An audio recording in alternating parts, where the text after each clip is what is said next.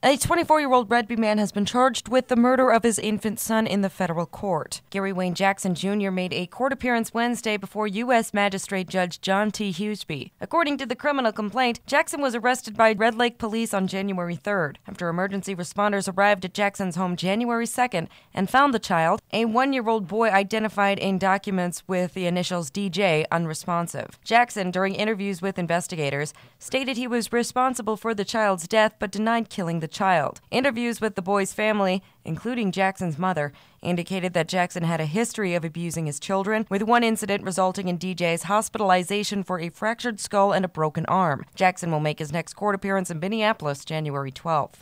I'm Larissa Donovan, reporting from Bemidji for PaulBunyanBroadcasting.com.